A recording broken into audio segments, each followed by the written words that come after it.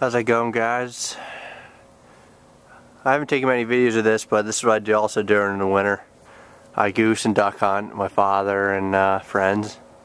So right now I'm on a sod farm. It wasn't planted this year, so it's a little gray, but still good. There's my goose layout here, and I'm in the blind right now.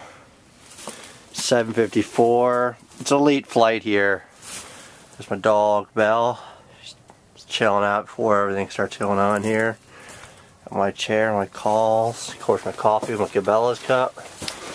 So I'll walk you out here.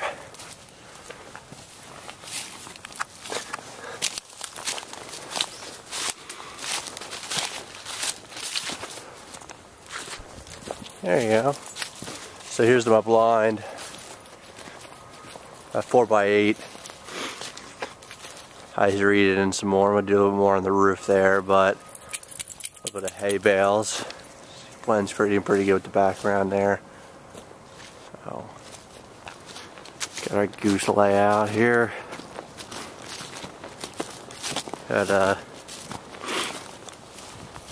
mostly green headgear. We have some of the old herder shells. Mostly green headgear, flocked heads, full bodies. There's the floaters, full bodies. Shells, full oversized with the flocked heads.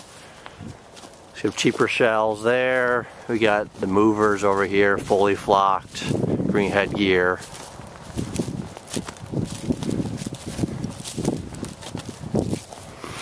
And a few Bigfoots. We got about 6 Bigfoot.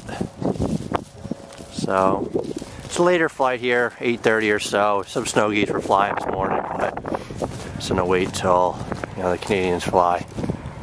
So I just wanted to start off a video this morning. It is probably, let's say, high 20s, low 30s. It is blowing about 10 to 15 right now with gusts, and out of the west, so directly off my back today. So which is good. So they'll come right in up to me. Try a little U shape here today. I'm not really picky about my goose decoy setup. I think they want to land if they want to land. So a little open in the middle. Beside that, just gonna wait and hopefully I'll take some videos before when I shoot here. I have no one else with me, just me and my dog today. So I'm gonna try to take videos while I'm calling and whatnot, and I'll have to put it down. But so just want to show you what's going on, and I'll make some more videos. Alright, later.